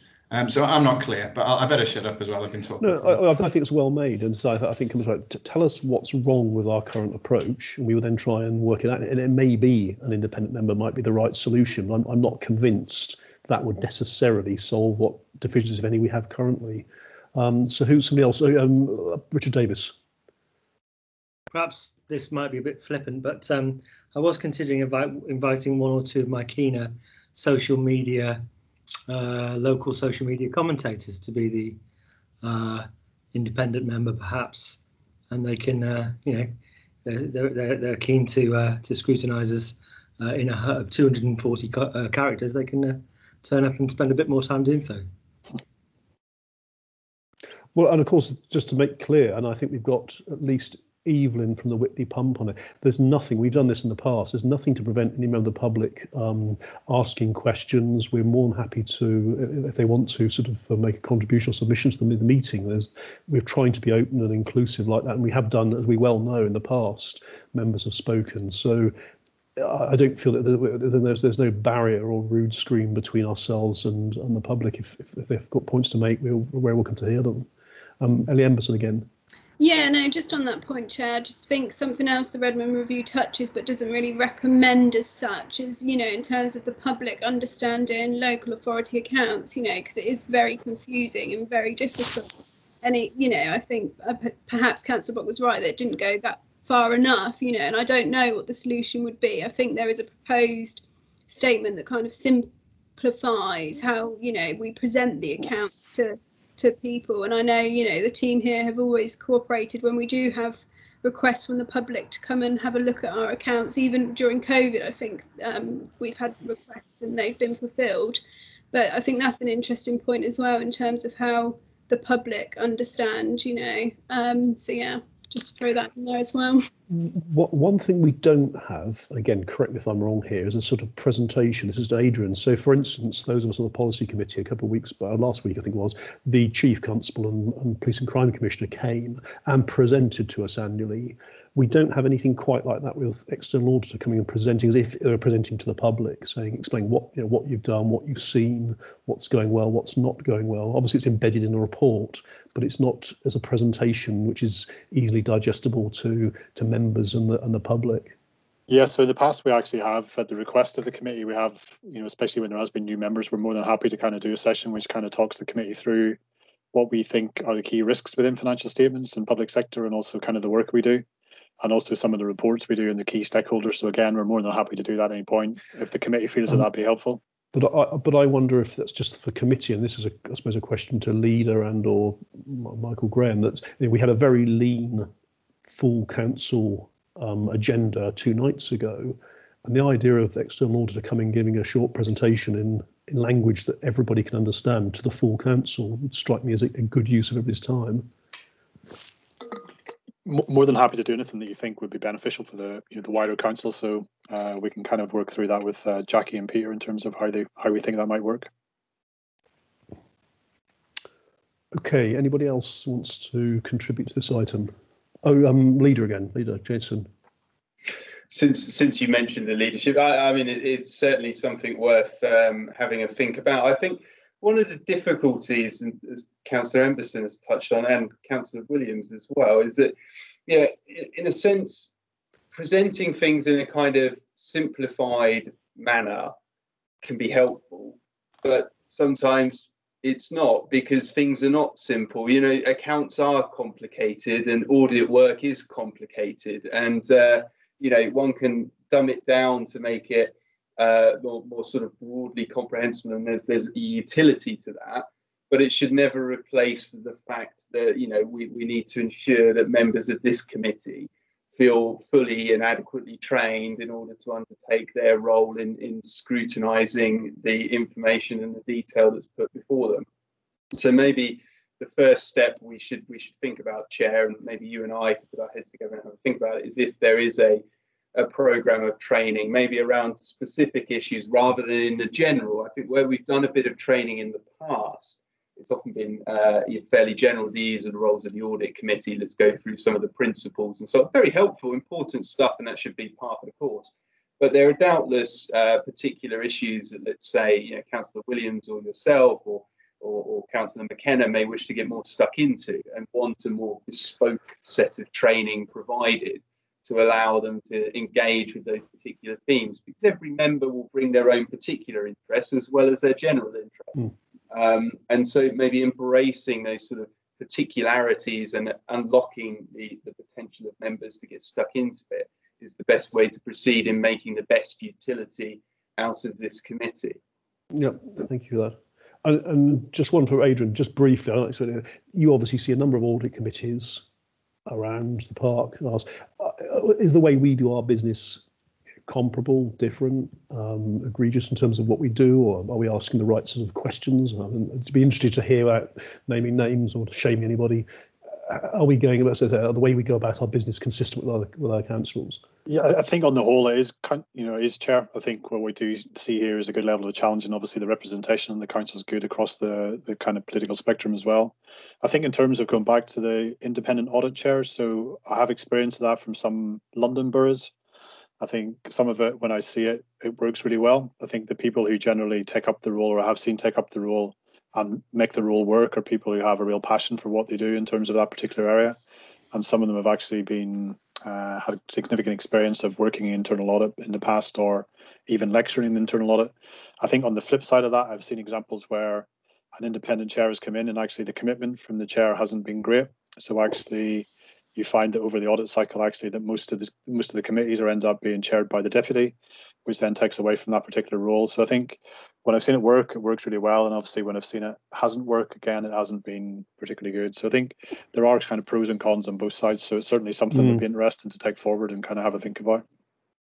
Yes, that's helpful. Okay, but you're not seeing anything in Reading you think, good grief, why? No.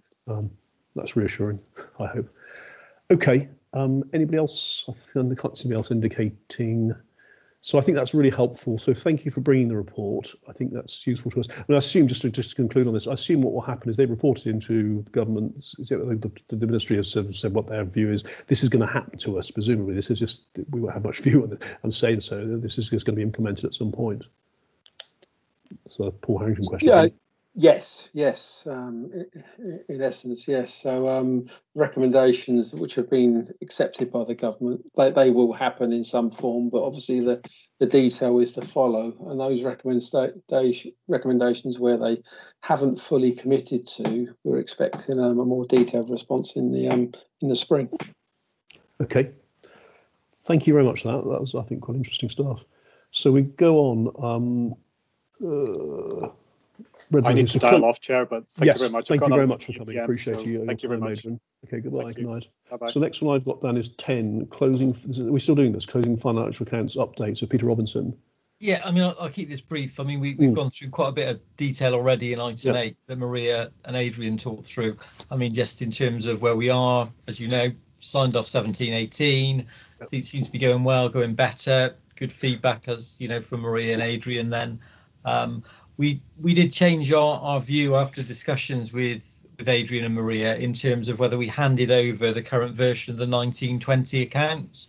And what will happen, what we've learned from what we did with 1819 was handing it over early. Of course, they don't start the audit until we've finished the previous year anyway. We've got to bring forward balances. And I think what we found is we're noticing things through the audit of 1819 that they're picking up. So we're able to change it. So it's a more efficient way of working, really, and reduces error and reduces costs and time of the audit. So things are progressing well, and we're on track to finish and get this signed off by the end of March. Yes, and so the reassuring thing is hopefully that's sort of a 19, the 20 catching up. We're virtually catching up, aren't we? We should be back I think we're sort of 6 months really, and so we're sort of hoping to get back on track. And we've already started talking about the pre-planning for 2021 because of course we need to sort of break this backlog and this cycle really. Richard Davis. Thank you, Chair. Yeah, it's good to hear what Peter's just said. It's something that does concern the people of Reading, and we get challenged on it quite a lot. You know, we probably should really. That's fine, but there's because really that we're still experiencing some of the after effects of the initial qualified audit back in, I think, 16, 17. Yeah, that's right. Then despite the fact that since then things are gradually getting back on track, and you said so yourself just then, is that there is a cumulative there's a cumulative impact to that, and again and that we really ought to look at what's year on year. The audits should be quicker and cost less, frankly. So that is happening, and that's what I want people to recognise that.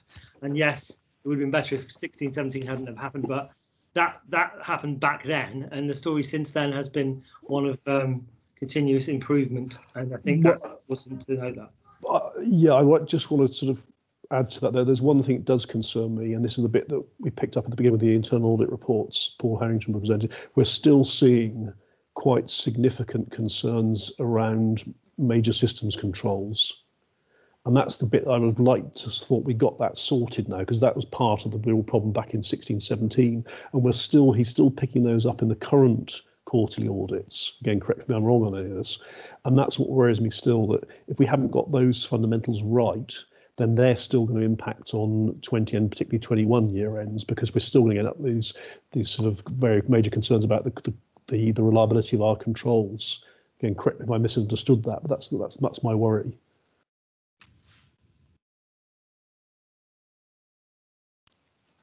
Paul, you go.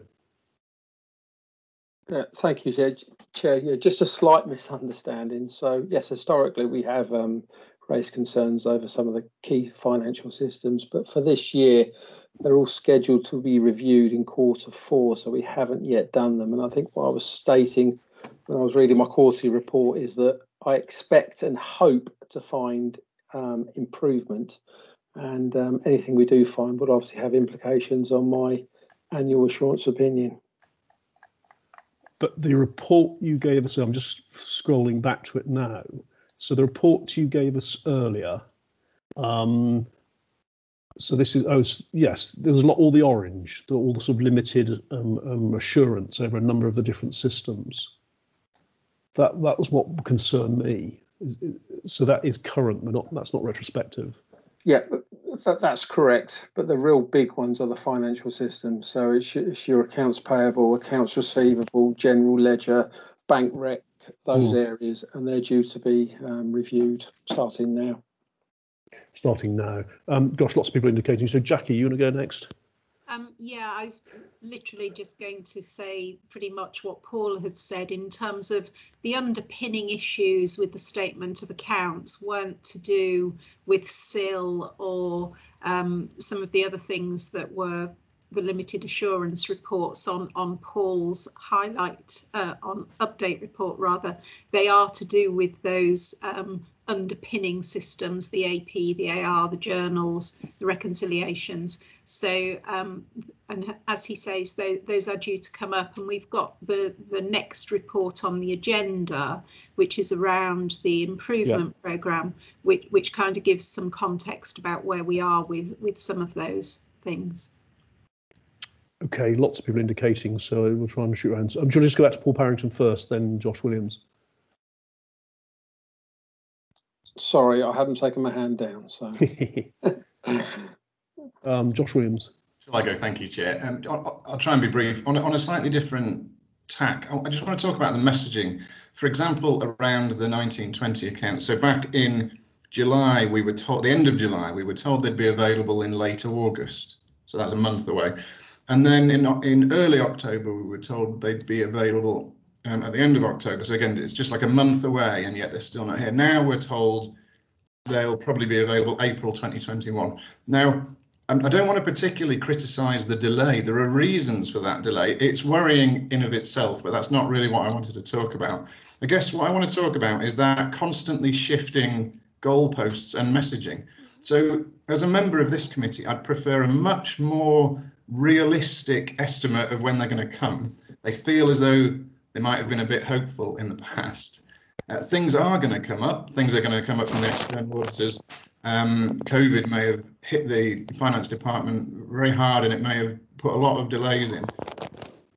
But it's very hard for this committee to hold these financial deadlines to account, because they just shift every single time. So I'd prefer a much more realistic goal, which we can then really robustly challenge when it doesn't come through, rather than a different goal every time we meet. Does that make sense, Chair? Feels a bit harsh to me. But it wasn't meant to. I think I've overdone it if I'm being harsh, because I imagine the delays are entirely reasonable. But it's that constant shifting of delays that has meant I don't think we're holding anyone to account particularly over it. Peter. I mean, I can understand your frustration. I mean, in terms of what we've done here, it was a conscious decision. We could have handed the 1920 accounts over. I think what we felt, based on what we've done for 18-19, is handed them over probably to. They were done, but actually we're making changes now that actually, if we'd have delayed that, we could have changed them before we handed them over. So I think I can see your frustration. It's really a change in tack after having discussions with EY. So what we're looking at is it's not sort of a delay in progress per se, it's a delay in approach, and in effect to make the audit slicker, more efficient and more effective, and save costs really, because actually they would look at those core documents and audit and say these are the changes you've got to make. So we're still making check based on what we're learning for 18-19. We're updating 19-20 as we go. So we could have handed over something earlier, but they're going to be a better set of accounts when we do hand them over. Yeah, that makes good sense to me. Josh, did you come back on that one, or are you happy with that? Briefly, yeah, I think maybe I didn't speak very clearly, and I wasn't speaking my mind very clearly. I am homeschooling a 6-year-old, I should throw in. It's not the delay as such, and there may be very good reasons, just as Mr. Rumm has explained. But this is not the first delay. This is one of a few delays, and they may have all had good reasons, but we just keep getting delays with good reasons. So I guess my point stands that a much more realistic set of goals and then being held to account over those would be preferable to me. But I've said my piece, and I'm very happy with the answer in this case. Thank you, Chair. Can I suggest there's a couple of points in there, we just pick it up in part 2 when we stop recording. There's a couple of thoughts I have on that one, and it might be worth just playing with those, but I think probably in camera. Okay. What's going on? Paul Harrington, are you trying to indicate, Paul? No, send us a quick message. No? Okay. Anybody else wants to comment on this? Nope. Okay, so thank you, Peter, for that. So that's the financials. Well, I think we know where we are now. And then I think that then flows into item 11, which is the implementation of the financial improvement programme, which I think will presumably be, well, it says Chris Tiswell, is that right? Or is it Peter again? Chris, you are here, so apologies. Right, sorry, I'm so sorry. Yeah. Yep. Thank you, Chair. if I just cover the points you raised before about item 4 on Paul Harrington's report, and just echoing the comments made earlier. Within the finance improvement programme, there are deliverables, initiatives around AP, AR, intercompany purchasing cards and bank reconciliation. So those areas that were highlighted as amber in Paul's report are part of that programme. So they're included in the improvement programme, but also the audit tracker, and both those are in that plan. So both of those sets, those 4 or 5 sets that Paul was talking about are included. Paul's also part of the Finance Transformation Board that manages the improvement programme as well. So he's cited on the work that's been undertaken. And as far as that's concerned, they're monitored and managed and have a timeline for completion. That's just to give you some assurance that those areas that have been picked up are included as well. And I think on the AP side, where there has been progress, there's an audit scheduled to start in February, I think, according to your plan, Paul, anyway. So just to take you through the paper, it's on page 171 of the pack. Second update to this committee, the first one being in October, and it's now a standing agenda item. The format of report is as it was in the past and previously submitted. It contains some background around the programme, its areas of activity and interest, but there's also an update for each of the 6 work streams indicating progress against the deliverables, and each work stream also shows the related audit tracker recommendations and progress against those. So just a few points I wanted to pick up on.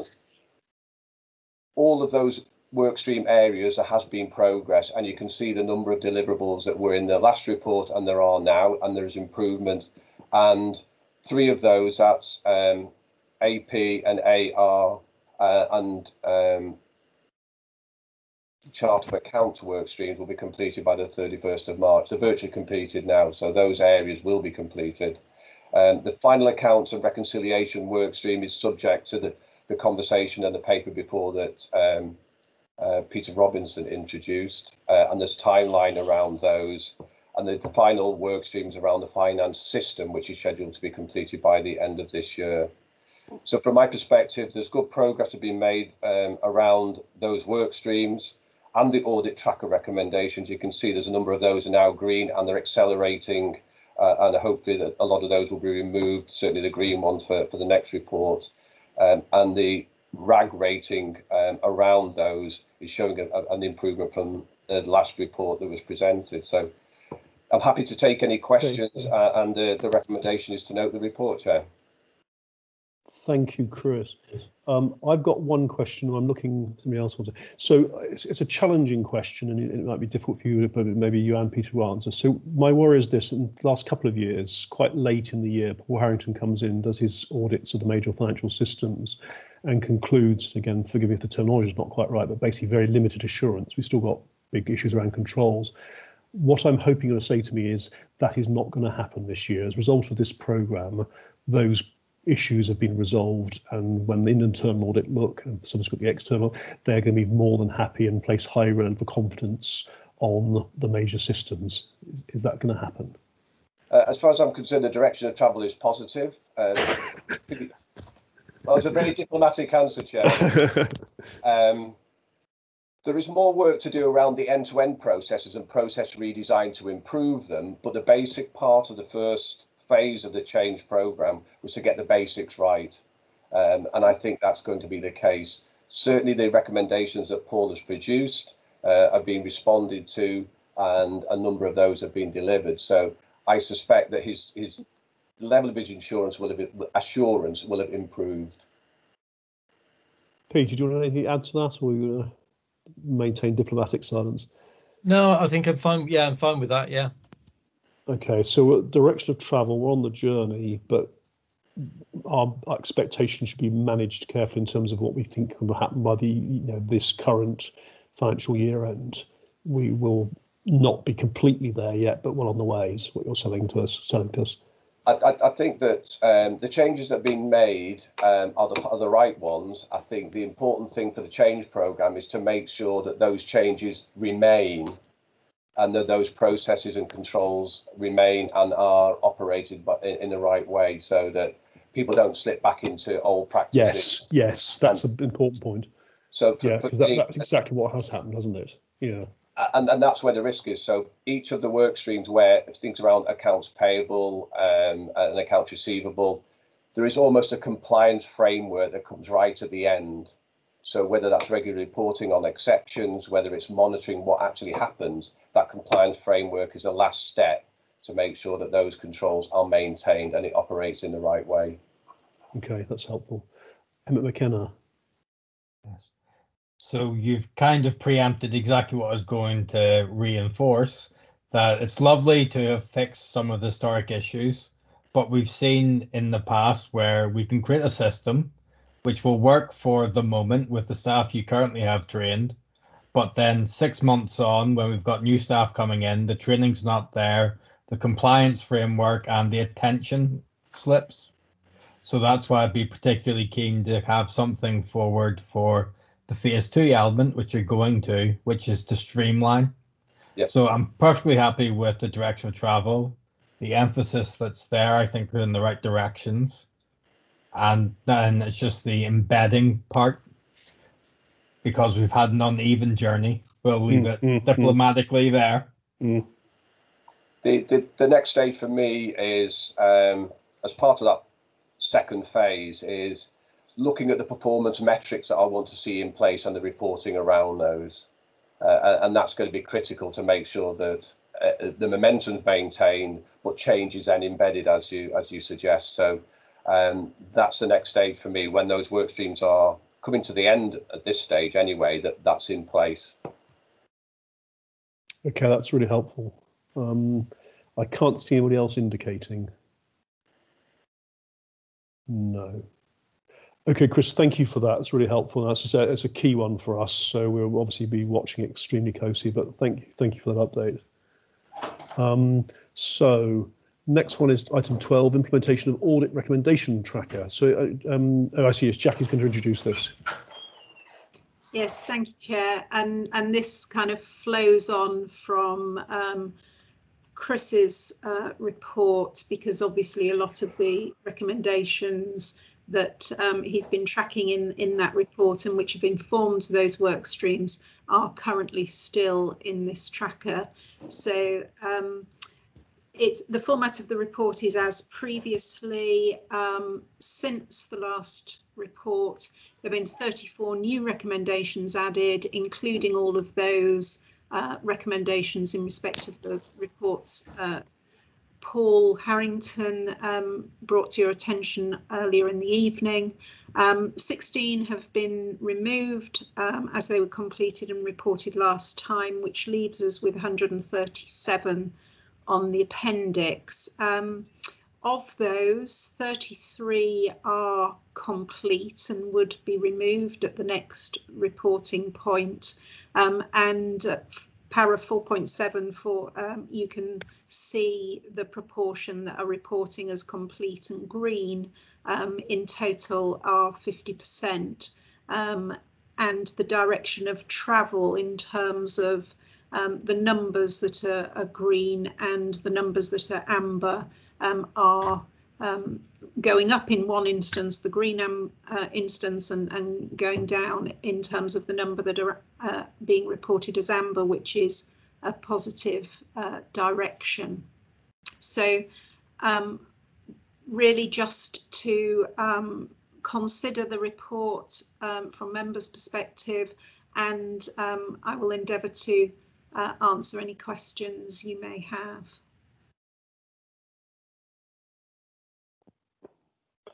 Thank you very much for that. So Emmett McKenna's the first up. So I've got a few of them just to double check on. So on page 186, tracker 33, which is a gift policy, which is marked for complete in December. Has that been communicated to all staff, as it says to do so in January? I'm going to ask Mike, if he's still on the call, whether that's happened, the monitoring officer. I don't know that it has, if I'm perfectly honest, but Mike might tell me I've missed it. I don't think it has, unless it's been included in the recent circulation of updated HR policies, which has gone round, but we could confirm and come back to you. Yeah. So it's just for me that the action wouldn't be complete until the policy's actually put through. Yeah. That's okay. I've got a question on recommendation 71, which is the cemeteries and crematoriums, which is sort of linked to the next one, is that if we could have a bit of detail coming forward. We have a new member of staff starting in August, effectively, who wants to do a branch and review. So even if that information is provided to councillors to give us some reassurance separate to this process that actually action is going forward and it's not just been parked. No, that's fine. Where's the next one? I think it's 120. There's quite a few. Apologies. Yes, 115 on page 198, which corresponds to the stores contract.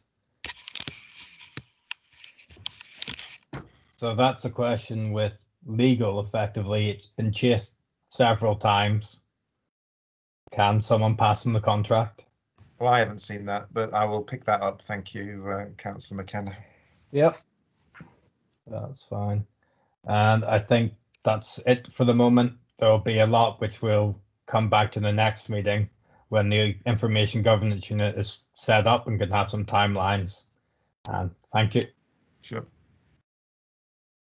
Well done. You're very much, Councillor McKenna, very much our terrier on this tracker, which is just the job. It's what we need, actually. It's really good that you're making it your business. Anybody else? I don't see. Okay, that's fine. So thank you very much for that, Jackie Yates. That was helpful. And I think we're going to move on to. Sorry, Alison. We'll move on to item 13, which I think actually is the last item, isn't it? Housing Benefit and Council Tax Support Scheme. So I think the idea is that we will do this an open item to get as far as we can in public. So Sam Wills, I've got down to introduce. You are here. Poor Sam's been sitting here all through the last 2 hours waiting for this, her moment of glory. Thank you. So the report's proposing the continued use of the Council's risk-based verification process for the next financial year. And I'll just give you a brief background on why this process was introduced and the benefits it provides. So risk-based verification was introduced just over 10 years ago following recommendation from the Department of Works and Pensions. It allows us to streamline the processing of new claims and for both housing benefits and council tax support, enabling customers to receive decisions sooner and helps mitigate the risk of fraud entering the system. So we're required to have a policy in place detailing the risk profiles, the verification standards which apply, and minimum number of claims to be checked. The policy must be reviewed annually, and it's considered good practice for the policy to be examined by the authority's Audit and Governance Committee. There are no changes to the policy in front of you from the previous year. And the policy sets out the arrangement for verifying the evidence needed to support claims. Verification is an automated process. It sits alongside our online application form. So it risk scores new benefit claims and categorises them as either low, medium or high risk, which enables speedier processing of low risk claims and more intense verification activity to be targeted on claims presenting with potentially higher risk of fraud and error. So risk scoring means officers can focus resources on new claims and remove that risk. It also reduces the claim processing times. Under normal circumstances where we have queries or concerns over identity, we do carry out advanced level checks. But obviously, as a result of COVID, we have implemented the DWP's principle Trust and Protect, which obviously supports the safety of claimants and local authority colleagues when processing these claims. And obviously where we have a policy in place using risk-based verification, and that it continues as normal during the current crisis. So the risk category assigned indicates the evidence required from those customers, but being treated in line with Trust and Protect principles. And we just must be able to identify in a future point all new claims that have been processed under this approach. So the requirement for authorities that have adopted risk-based verification process, which include the risk categories, shouldn't be made public due to sensitivity. Whilst the appendices are exempt from publication, this report's open to allow us to be transparent about the fact that we use this approach. The policy ensures that housing benefit and local tax support claims are processed quickly and efficiently, enabling residents to sustain their tenancies with a minimum impact on their requirement to provide evidence to support their claims. It ensures a fair and consistent approach to claim processing while protecting the financial stability of the council by safeguarding against fraud entering the system. So this policy is just seeking agreement of the continued use of that approach with no changes to the current policy. Thank you. Thank you very much, Sam. Josh Williams indicating. Thank you very much, Chair. Thank you very much for that presentation as well. I remember this coming a year ago and I didn't fully understand it, and I went away and read up a little and I understand it a little better now. And thanks for your explanation. I think I've just got one question, and that is we buy in software for, I'm looking at my other bit of 2.5k a year software and support that generates this risk-based verification outcome. How reliable and accurate are the results that that software gives us? If you just tell us how is that accuracy assessed, and approximately what level of accuracy does it give us in its results? So the system we use provides a number of reports, and there are essentially baselines that we monitor against to ensure that we are getting the results that we estimate we should be, and that's obviously based on historic trends, other authorities.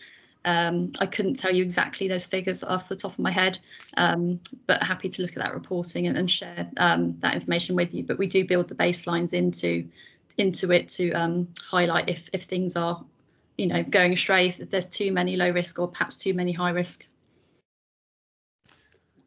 Without pressing you for detailed numbers, which obviously wouldn't be fair now, would you categorise it as working well for Reading Borough Council? Yes, definitely. I mean, obviously, it massively impacts on resource in terms of the fact that it finds the right categories. Our fraud and error is relatively low, and it means we can truly focus on the ones that we need to. Thank you very much. Thanks, Josh. Paul Harrington, can I just ask, when did you last review this system, and what assurance did you give to us? I can't remember off the top of my head when we last reviewed it, but it is due for a review next year. But I can tell you when we previously reviewed it, it would have been given a positive assurance opinion. Okay, that's helpful. Josh, you indicate again? No, I'm just not taking my hand down in time, Chair. I apologise. That's right. Anybody else? No. Okay. Well, thank you very much, Sam. So apologies for making you wait quite so long. I should have probably brought you forward, but thank you for that. That's appreciated. So I think what we're going to do now is say thank you very much to everybody. We will say goodbye to any members of the public and anyone else that doesn't need to stay, and we'll just have a brief period in part 2 for a couple of items. And I will turn off the recording now so that we don't record part 2. Okay, so everybody that's leaving, goodbye. Thank you very much for coming along, and we'll just have a short part 2.